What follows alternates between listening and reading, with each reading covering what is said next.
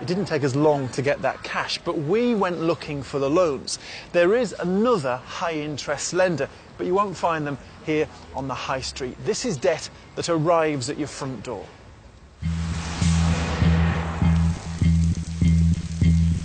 Provident Financial is a multi-million-pound FTSE 250 company.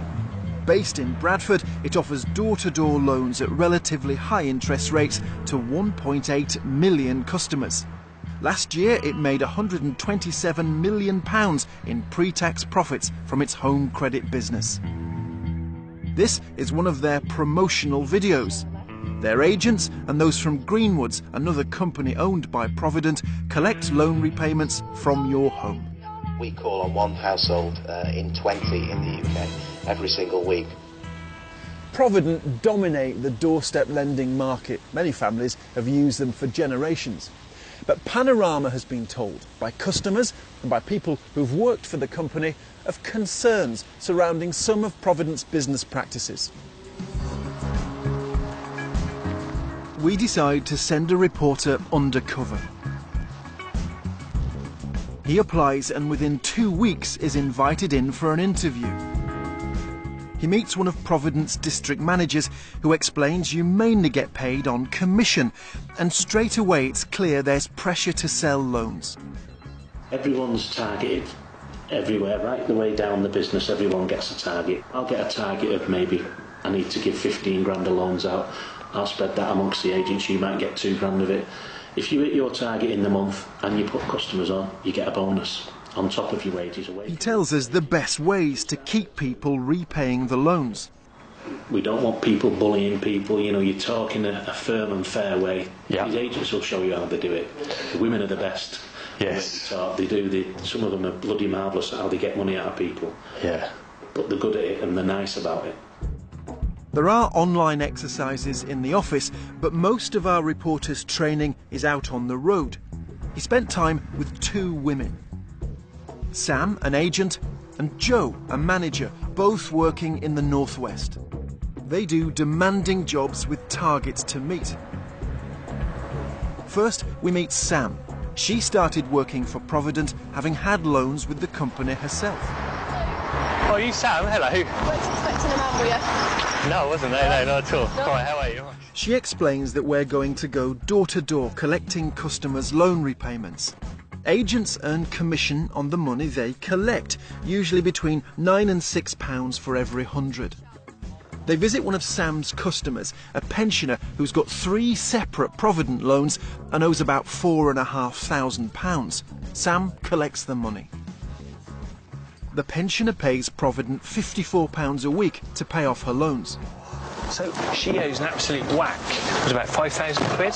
Yeah. Blimey. Does she on benefits? She's got a lot of pension. She's got some kind of disability as well. Yeah, she owes £4,485. Sam says the majority of her customers are on benefits. So she pays the 54 a week, and then but her pension and benefits will cover that, all right? Yeah, and she's being offered more money, and she's only just had one last week. Yeah, what's she been offered? She's been offered 1,200 quid. So despite already owing £4,500, she's being offered more. We found many customers who'd been sold successive loans. Hey, Joe. It can mean some customers being in debt for years, like Joseph and Mary. And when I looked out the window, I went, oh, that's my Mary. After we filmed them undercover, I went back to meet them. They told us they borrowed £500 more than 15 years ago, but one loan turned into many.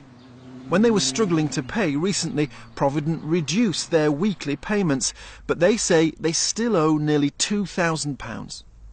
How did it feel when you got the money? It felt great. Have some money in your hand. And did you trust the company? I did at first, yeah. But now it's money. If somebody had said to you when you took that loan out, in 17 years you'll still be paying £120 out a month for this and other loans, what would you have thought? I wouldn't have believed them.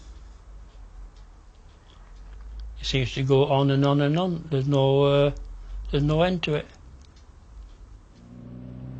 And we saw that happen. As well as collecting payments, agents are encouraged to sell more loans. And Sam explains how she'll do it with another customer. Say, you're being offered £1,200. And he'll go, oh, right, OK, I'll have a think about that. Yep. So that you've put the seed there, so that, you know, he can then contact you when he's ready for it. He knows that he's got it and he knows it's there, which helps you with... Because if they don't know they're being offered money, they're not going to take it, are they? I'm not. They arrive at his house. He currently owes just over £300 and hasn't asked for this new loan. 1,200 quid. Do you reckon 1,200 quid? And how am I going to pay 1,200 quid back? His current loan costs him £15 a week. Sam suggests he can pay £20 a week for the next 2 years. Then he can afford a new £1,000 loan. It sounds a tempting offer. On that Tuesday. With 1,000 quid. You want it Tuesday? In 12 seconds, he goes from worrying about how he'll pay to agreeing to a 2-year loan. Good profit for Provident, and there are 2 rewards for Sam. One for clearing the old loan, and then commission on the new one. 4 days later, Sam returns with the cash. What's all the rubbish here? Sure. I'm going to tell you about it in a second. But there's a problem. He thought he was getting £1,000 in his hand, but he doesn't seem to realise that the balance of his outstanding loan, which is £310, is being deducted. Yeah. So that's what there is there, £689.27. £689. 27 pence. 27p. So if you want to check it. No, I trust you, look. In fact, Sam hasn't explained to him verbally the interest rate or how much he'll pay back in total, so our reporter asks her. How much will it all tot up to over 2 years? 2,120 quid. It's quite a lot. Yeah, that's why we're Doorstep lenders. If you think about out of that, they've got to pay their agents. Yeah. They've got to pay the office staff. They've got to pay the big bosses. Yeah. That's why there's so much interest. We showed our footage to Gillian Guy. She's the chief executive of the Citizens Advice Bureau, a charity which offers help to people in debt. We can give you more money, give you money. That's how it sounds. And it's not giving, it's actually selling money. So it feels quite misleading and quite exploiting a relationship. Provident says it's always the customer's decision to take out another loan, but it doesn't always feel that straightforward on the ground. On a round with Joe the manager, our reporter is offered inside advice on how the debt business really works. If you allow the customers to pay their account up and then they're not customers anymore, you don't collect from them. So if they're good payers, you want to be offering them some more loans? You don't ever want to let them pay up. You heard that right. She just said you don't ever want to let them pay up. The company and the agents make money from good customers staying in debt.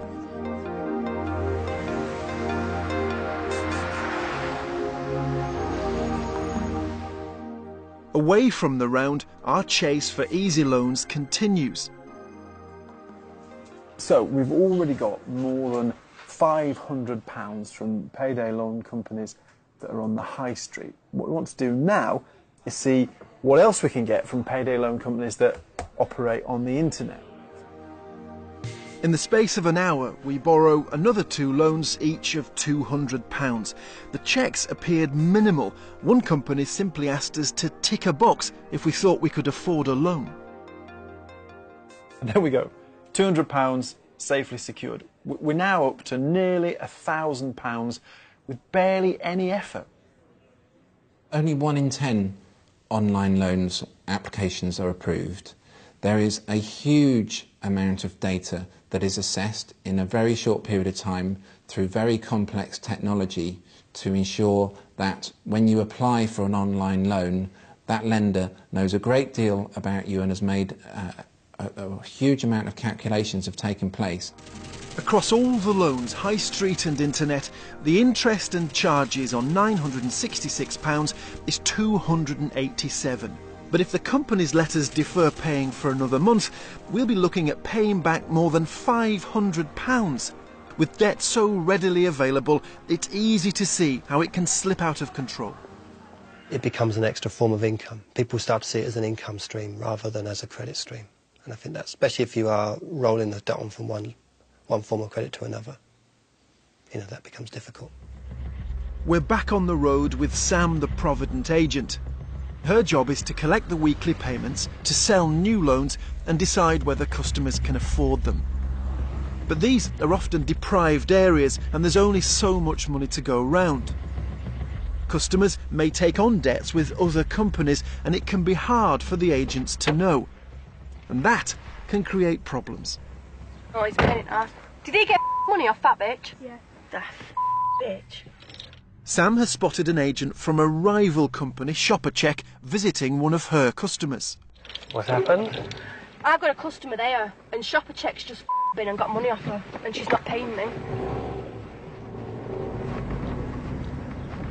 I'm sorry if I offend you, I do tend to swear. A few days later, Sam calls on the customer. She's almost £4,000 in debt to Provident and is falling into arrears. If Sam doesn't collect today, the company will dock £10 from her earnings. Hello. I've got no money for you, but I'll have some net for you. I'm sorry. No. I'm sorry. I'm sorry I haven't got any. Oh, I wish I'd have come Friday now when I saw ShopperCheck coming. I know I've got it next week, but I haven't got it this week. Right. Okay. Her fears are confirmed. The competition got there first. Sam calls her manager. Got some bad news for you.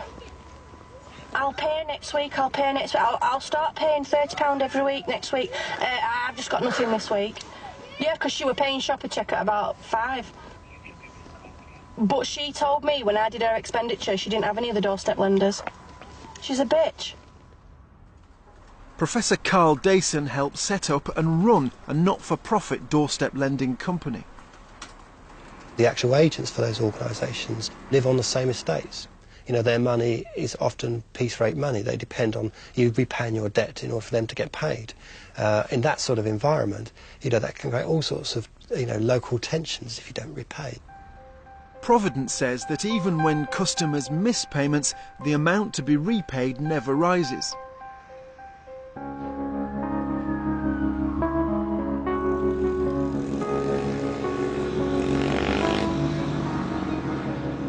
As our reporter's training with Provident continues, he becomes concerned about apparently vulnerable people being lent money. Joe, the manager, tells him of a conversation she had about a customer with mental health problems. Some carer for this woman. I'm working on her behalf and she has mental problems and, she doesn't need harassing. And I said, well, who's harassing her? Nobody's harassed anybody.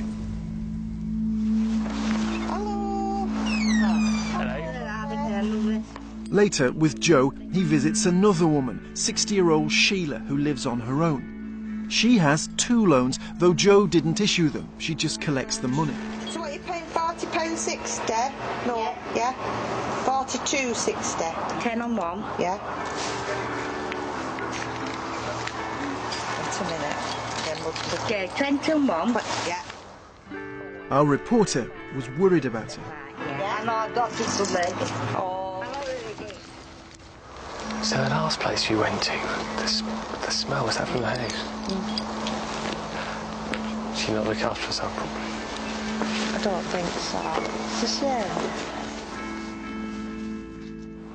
Industry guidelines say borrowers who may be particularly vulnerable should not be targeted or exploited. What does the chief executive of the Citizens Advice Bureau think of our footage? I don't blame the agent for that, because that's the mill they're in. It's kind of, you know, keep the money rolling in, keep people hooked. But there's a whole model here that is not about any social responsibility or other responsibility for what is happening to people.